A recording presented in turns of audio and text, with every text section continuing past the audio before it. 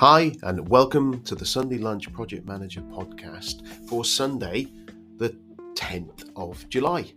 And this week we've got Dr. Troy, the talent retention expert.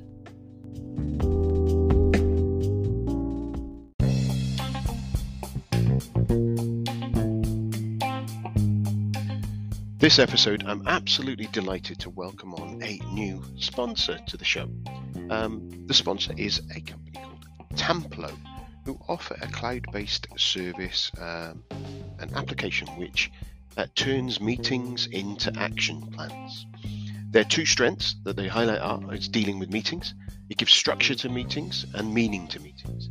It gives a clear agenda with meeting perimeters to stick to the plan, shared agenda where invitees can be add information and be fully prepared for the session.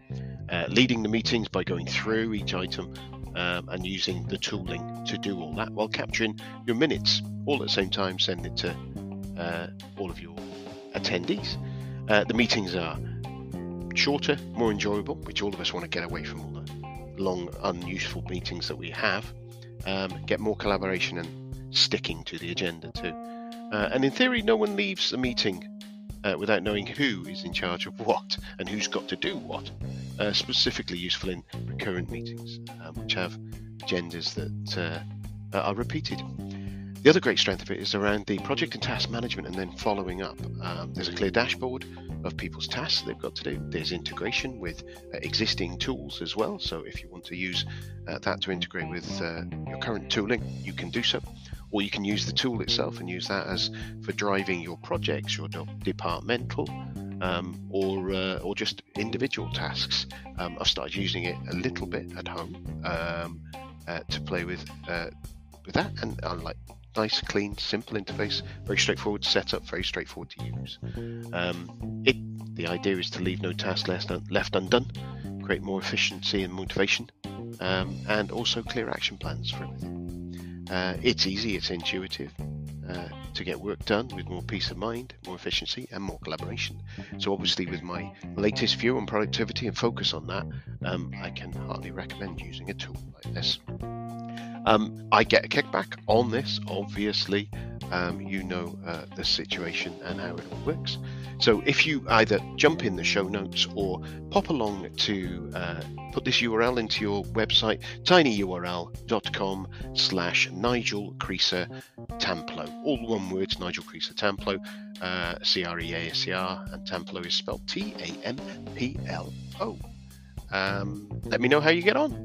And thank you, Tamplo, for your support.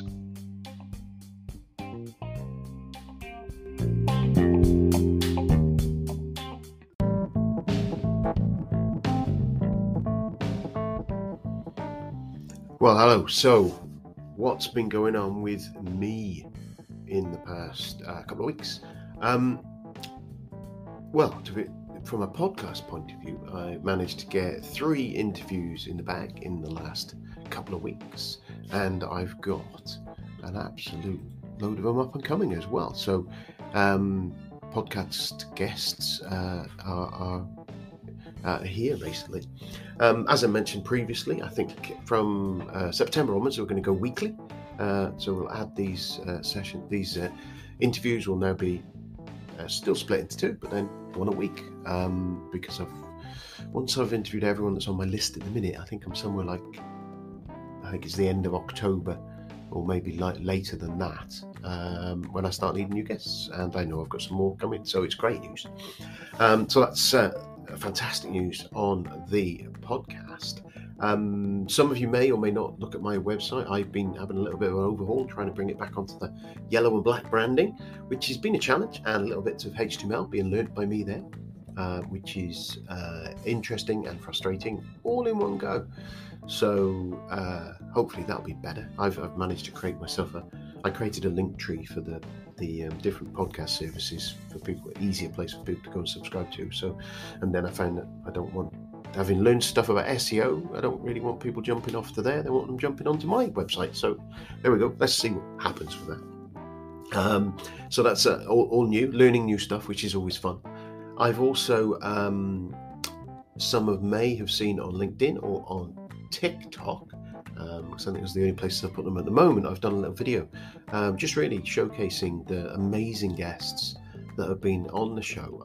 I'm going to do some more of this as well, maybe pick out some more of the excerpts and something like that. But I've had over, I can't remember what the exact number is now that I've put out. Sort of, obviously it's increasing every couple of weeks. But it's well over 45 people now that I've had on the show since the beginning of 2019, which is fantastic when I look back at it. And I think I've had an hour's worth of education from them. And some of you out there may have listened to all of them, some of you may not, but there's approximately an hour's worth of education from each of those leaders in the field and project management. So if you haven't gone back and had a look, have a look at some of the interviews from back in 2019, 2020. There's some fantastic conversations that we've had there, and 2021, 2022, where we are now, and there's more to come. So I do urge you to jump along there. And I've said before, it only dawned on me recently, I've got this little mastermind group that are giving me an hour of their time, teaching me what they know. And I'm getting all these lessons for free. And I'm just humbled and elated to get it, because I've used a lot of the things. I've got things stuck on my wall that have come from the conversations. So I think that's it really. There's not a great deal else to talk about at this point in time. So I'm going to leave you to have a listen to my first part of the interview with Dr. Troy and talking about talent retention. So enjoy.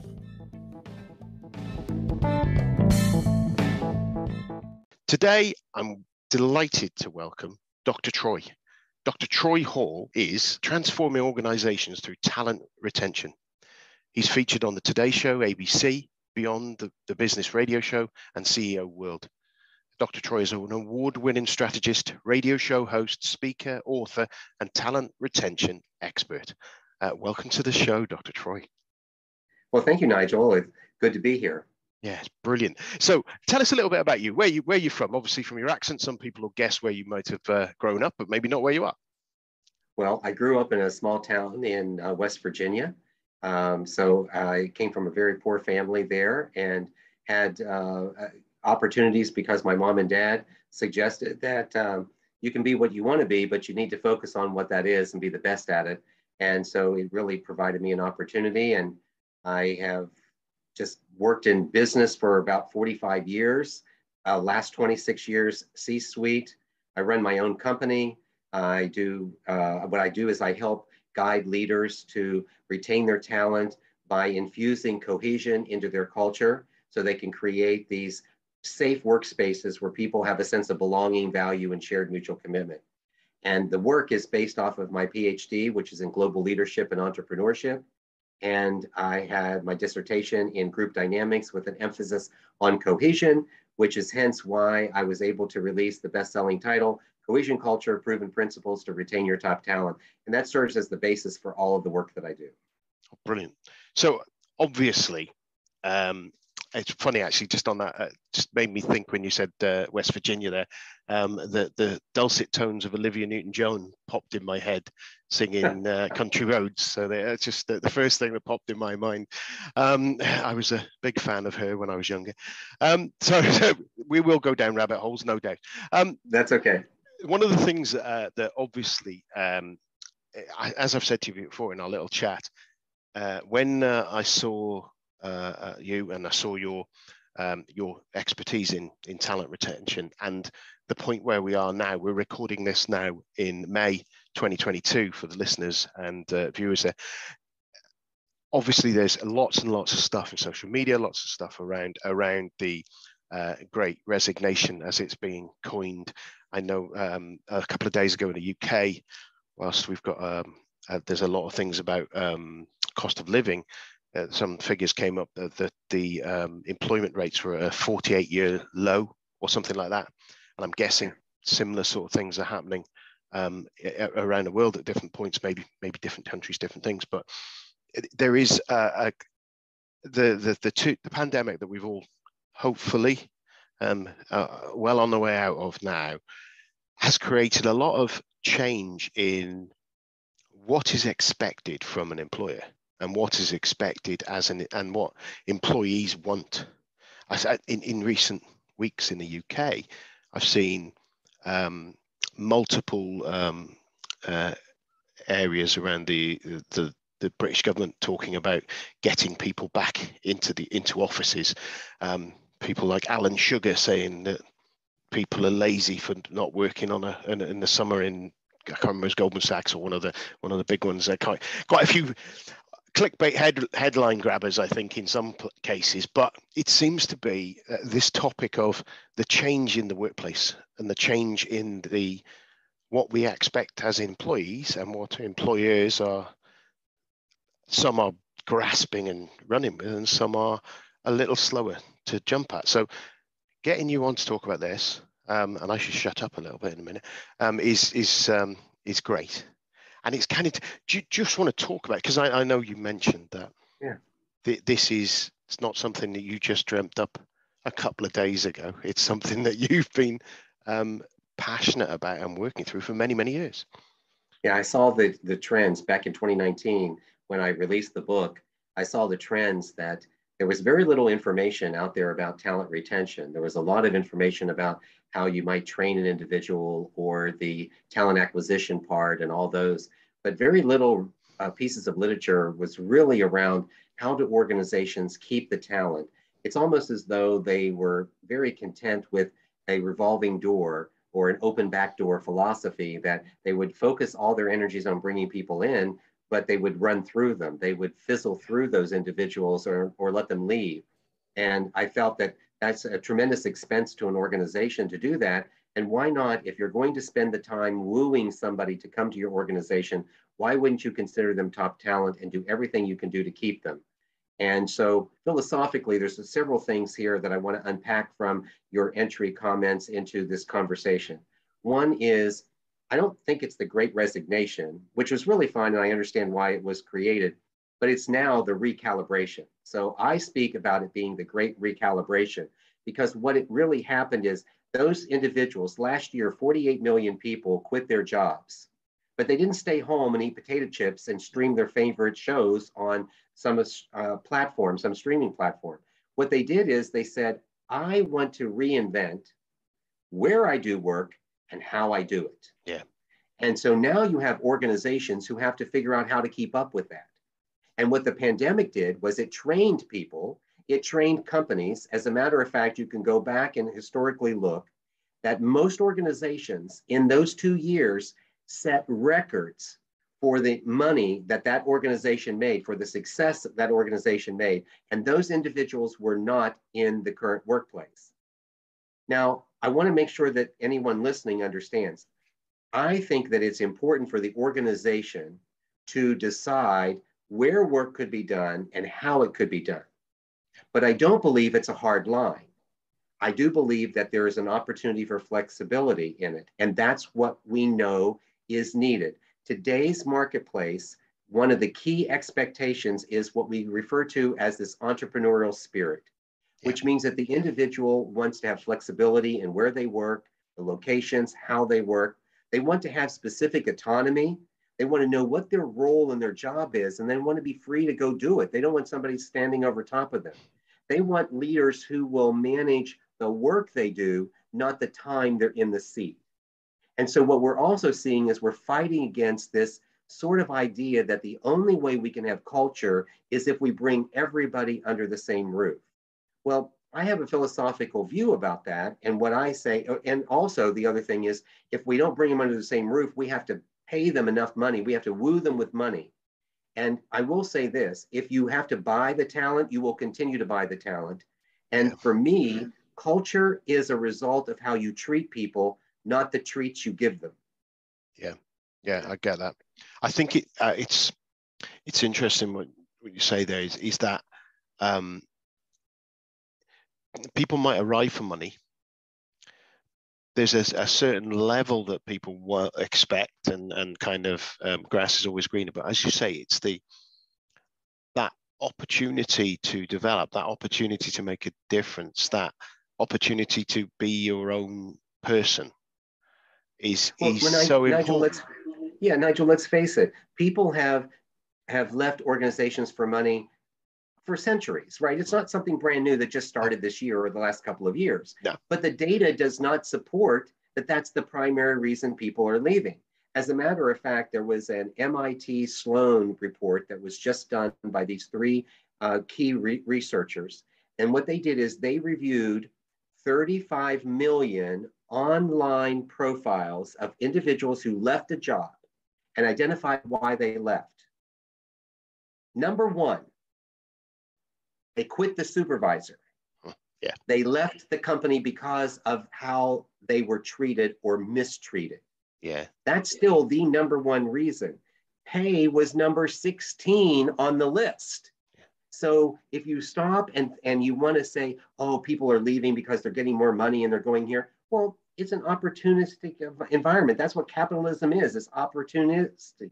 So if you go to find a better job and better income, then that's fine. But what stimulates people to leave is how they're treated within the organization or how they're mistreated within the organization. So part of my role is to guide leaders to infuse this concept of cohesion into their cultures so that they can change toxic cultures. See, that's why there's 34 million people left. They left because it was a toxic culture. They didn't feel like they were connected with their supervisor. They didn't have any opportunity for advancement. And by the way, 63% of all people in organizations seek growth, development, and advancement. And the other 37% wanted to, they're just not as vocal about it as the other 63%. Yeah. And so also whether or not the individual had the resources to do the job that they wanted. So those are things that created this toxic environment that they left. So those 34 million people actually put up with toxic environments for a long time before they finally decided to leave. And what happened with the pandemic is instead of people being limited by a geographic area, we are now no longer limited by four walls. So individuals who may have been able to only think of working at a company that was in a homogenous community where they lived could now, through the internet, expand outside of their four walls and go elsewhere. And so we saw a lot of movement for that. We also found that when leaders were very hard pressed to say, if you don't come back into the office, we're not treating you like that employee, we're only going to promote people who are sitting in the seats. All of those leaders who may have thought they were grabbing attention grabbed it in the wrong way. Yeah. They have all backpedaled. All those stories have all backpedaled from doing it. I have found very few leaders who have held firm to that. What I do believe is that leaders within the organization should be flexible, and they should think about if work can be done in different locations, then they should figure out how to make it happen. It's just simple as that. It's not up to the employee to say, look, I don't want to work, I don't want to sit in the seat, I want to work from home. And the company says, well, I appreciate that, but you can't do that because that work has to be done here. And the person says, well, then I'm going to quit.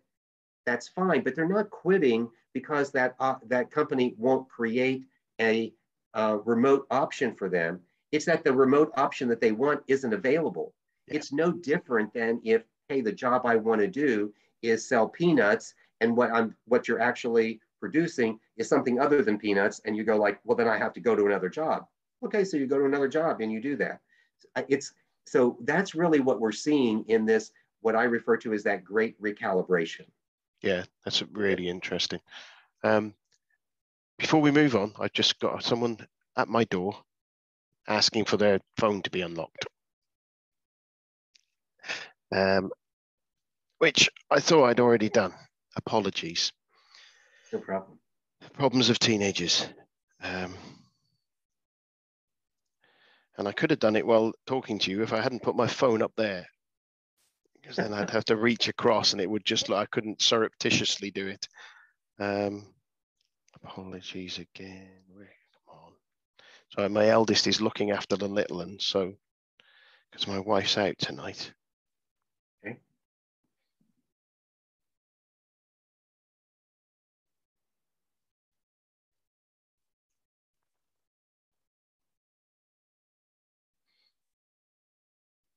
Right, back in the room. Sorry about that. Okay. So I'm just trying to think of the last bit that you just said then. I referred to it, I wrapped everything up around the great recalibration. That was it, yeah.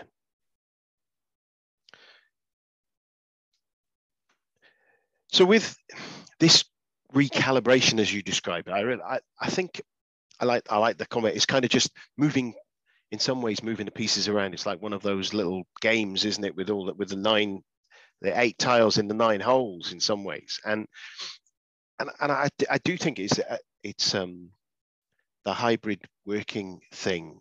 I suppose that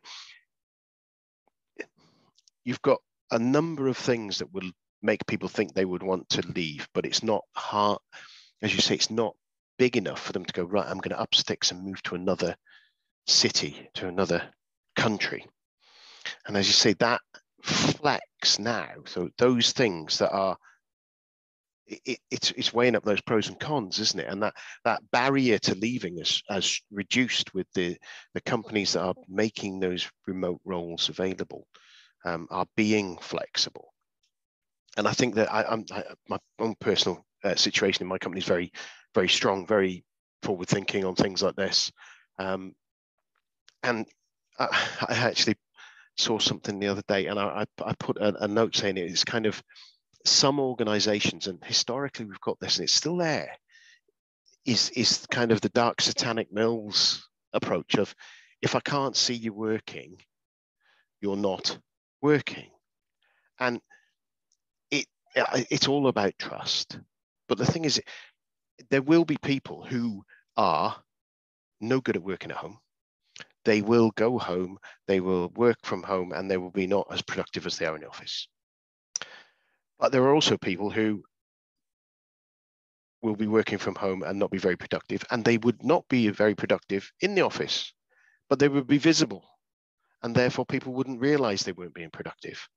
Because it kind of goes to that point now where the remote working is that the output is what you see. And that's all you see. And it's kind of like you go, notwithstanding a few video calls and things.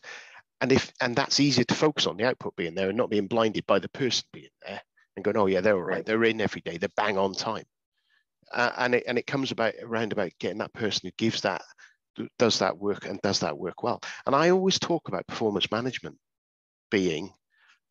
management of poor performance, not performance management, because that's all another topic. That's another topic for another day. Yeah, that's a long topic to talk about. But poor performance management is something that most organizations sit there and go, right, let's just make a blanket rule for everyone to stop these things that we're seeing happening. Because that's easier than dealing with and identifying the small number, the minority who are performing poorly. Because it makes it hard. You've got to train the managers properly. You've got to set the expectations of what you want from someone in their outputs. Whereas if you just do a blanket thing of you've got to be in at 9 and you're not allowed to leave at 5 until 5, and then you can see what they're doing, it makes it easier to manage. Absolutely. That's exactly where the conversation is coming from. And it's been somewhat shielded by the concept of saying, but our culture will be eroded if we don't bring everybody back together. But the reality is, it's like I said before, the culture is about how you treat people. It's not whether people are all under the same roof or not. Yeah. So your culture is a combination of your rituals, your traditions, your customs, it's your language, it's your symbols. All those things create the culture, not only for what we have in society, but it's the same thing for work. And realistically, it's taking a look and challenging ourselves to say, how can we do this today? And what can we get from making this sort of paradigm shift? And are we using the technology that's available to us to really make it happen? I mean, when the pandemic occurred, it was a crisis management decision. I mean, many organizations simply had employees unplug their computers, pack them up in their car, take them home, and figure out a spot at home where they can reset.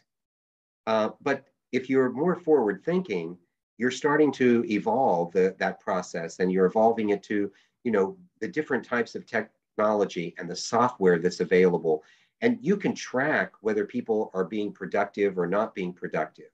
But what we're seeing in the workforce is they want to be managed based on the work that's being done or the quality of the work, the completed work, not on how long it took them to do Yeah. it. Yeah, I agree. And it is really just a mindset change. And for organizational leaders who sort of fight that, they're going to be in a struggle to retain their talent, because that talent will then be forced to go elsewhere. And if you start penalizing people because they're not in the office, then you're not appealing to the fact that people want growth, development, and advancement. And all of the work around diversity, equity, and inclusion, how does all of that stand up if you're now going to marginalize a person who works remotely against a person who's in the office? I mean, there's just all these things don't really make sense for organizations to take that type of an approach. So part of the work that I do when working with leaders is to help them assess the culture within their organization, allow them to take the strategic framework of cohesion, which is belonging, value, and shared mutual commitment, and lay it over top of their company so that they can see the areas where they might need to make some changes. When it comes to belonging, it's not just whether a person feels like they fit in, because some people can fake it to fit in. It's a matter of the fact that they believe that where they're working is a special place. They promote it, they tell people they're proud of where they work, and they're also included. So the belonging part not only says, do I feel like this is a special place where I'm working, and I'll promote and talk about it, but I've been included. Yeah. So to make this sense to those people listening, it's kind of like this. If I invite you to a party, then you have a sense of belonging because, hey, I'm with the cool kids. I got an invitation to the party. But you don't truly believe that you fully belong until when you get to the party, I make sure that you know where the food is. If there's music, I get you up on the dance floor. So the party invitation is the first part of belonging. The engagement of you in the party is now the inclusion. Yeah, and Simon Sinek tells us, he says that, it's unnatural to have this sense of belonging, but it's available in all cultures. And I've had the privilege of traveling to over 60 countries. And I will tell you that in these cultures, people want to feel connected to something. It's part of our inherent DNA. We want to belong. We want to affiliate. We want to make sure that we're with someone who has the similar thinkings that we do. That's not uncommon. What's uncommon is that when people isolate themselves, that's an anomaly, that's an outlier. Yeah. But for the most of us, we do want to interact with people. And we can interact either personally, and we have a lot of preferences of personal interaction, but there is a lot of individuals who can interact through some sort of technology. I mean, I'll give you this example. My wife and I will be married 45 years this coming Saturday. We started our relationship. Oh, thank you. We started our relationship on the phone because we didn't live in the same community. We didn't go to the same school. And we were on the phone every night. We used technology 45 years ago to create a relationship that has lasted this long. So for me, I'm sort of like, you gotta cut some break here on whether or not you think you can make this happen. Yeah. I think I was going to say people confuse difficulty in maintaining a relationship with it not being possible. It might be correct. You've got to work at it harder about it. You've got to think. It's like running an online meeting. Yeah, it's not as easy as controlling a meeting when you've got everyone in the room. But because it takes more to think about it, you've got to think about what you're doing. And it's a bit like that poor performance management.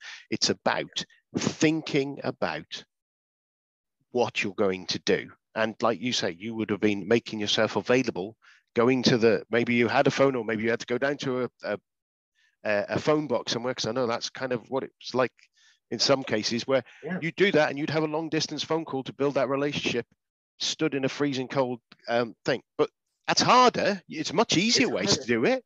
Absolutely, but it can be done. Yeah. And we.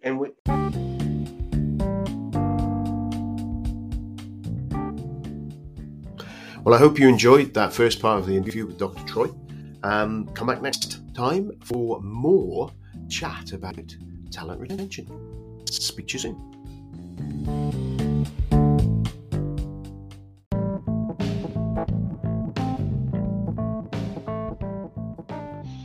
If you enjoyed the show, it would be brilliant if you would like to support it. Number of ways you can do that. Number one is sharing it with your friends and colleagues. More people who hear about it, the more get the experience from my fantastic guests. If you want to go a bit more than that, you could jump onto wherever you listen to this and give me a review.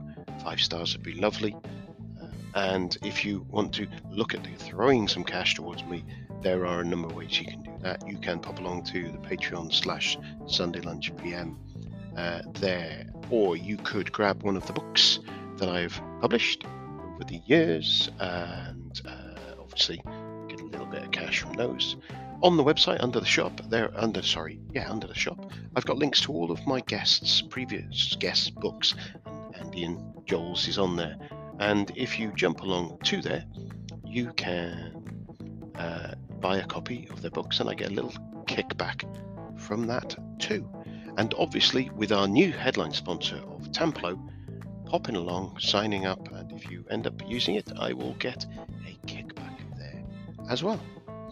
So finally, obviously, as I say every time, the most important thing though is come back next time. I'll speak to you soon. Cheers.